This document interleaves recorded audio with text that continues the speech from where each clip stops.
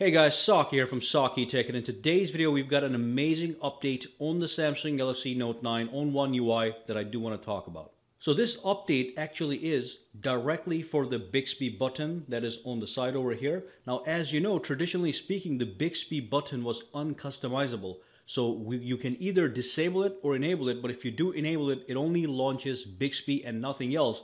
And this was a cause of concern for many Samsung owners.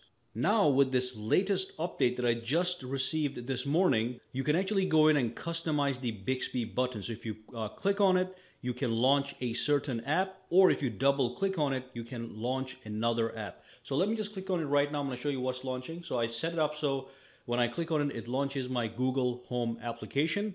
So now let me show you how to go and customize the button and the new interface they have for that. Alright, so let's go into the Bixby settings. So I have it set up right now, so when I double click it, it goes into the Bixby, okay? Just like that. Now what you want to do is you want to go into the settings by tapping this button, go right into the settings, and then at the bottom over here, it's going to say Bixby key. Now when you click that, it's going to give you a new option.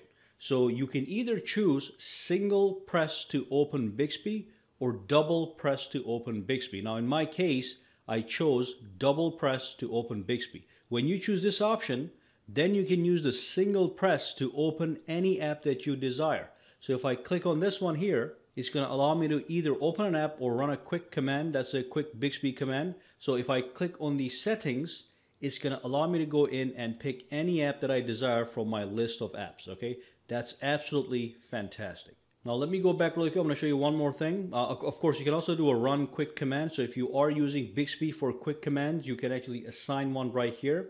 But let me go back over here. I'm going to make sure that you guys understand how this works. So if you choose single press to open Bixby, then you can choose double press to open another app or run a quick command. All right. So one way or the other, you're going to have to use Bixby. But now you can decide whether you want to open it with a single press or a double press. So what I recommend is if you're not interested in Bixby, go for this option. So double pressing this button is going to launch Bixby, but single pressing this button is going to launch an application or a quick command that you desire. So again, if you go in here, boom, you can pick any application you want. And if I'm back in the home screen over here, if I click it one time, it's going to launch that application. And if I am going to click it twice, it's going to launch Bixby. Very, very useful update. All right, so that's it, guys. Make sure that you go in. What you want to do is, just to make sure that you have this update, is go into the Bixby, tap on this settings icon, go all the way down, go to About Bixby Voice, and make sure you've got the latest version installed. If it's not installed, it's going to prompt you to update it. Once you do that, you're good to go. All right, guys.